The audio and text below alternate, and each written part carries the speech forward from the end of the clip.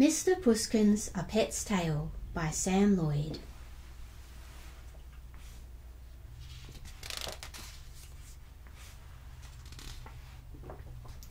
This is the story of a little girl called Emily and her dear cat Mr Pusskins. Emily adored Mr Pusskins. Each morning she would invent fun games for Mr Pusskins to play. In the afternoons she'd brush his long fur coat and tell him, "Oh, Mr Pusskins, what a handsome boy you are. I do love you ever so much." And each night Emily would snuggle up in bed and read Mr Pusskins a special story. But Mr Pusskins never listened. The girl's constant babbling, blah-de-blah, blah-blah, bored his whiskers off.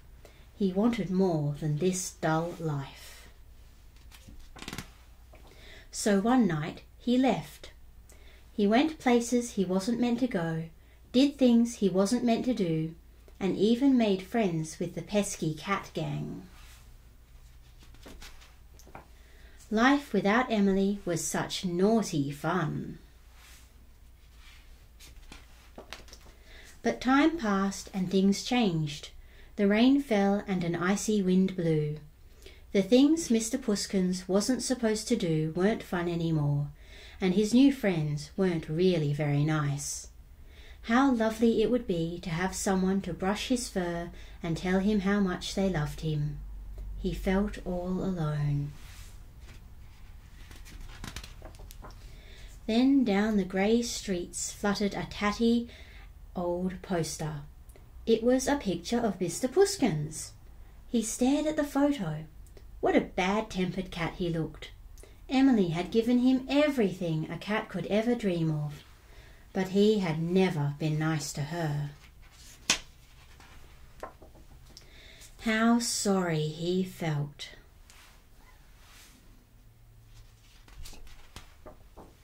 Mr Pusskins found a phone box. He dialed the number from the poster and waited anxiously. Someone answered.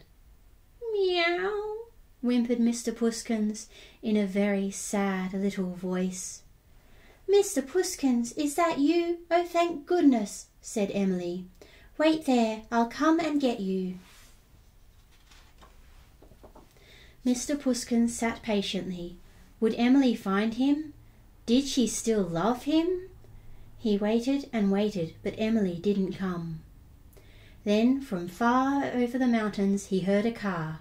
Mr Pusskins' heart leapt. It was Emily. His dear Emily was coming for him. The car got nearer and nearer and then sped straight past. "Meow," wailed Mr Pusskins. "Emily doesn't love me any more." But then the car screeched to a halt and Emily jumped out. "Mr Pusskins, my beautiful Mr Pusskins," she cried. "I didn't recognize you." Emily scooped up her dear cat. At last they were together again.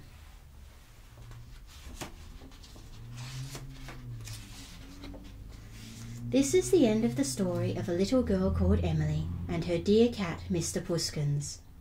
Mr Pusskins adores Emily. Every evening he cuddles her and purrs gently while she reads to him. And now both Emily and Mr Pusskins realize how lucky they are to have each other.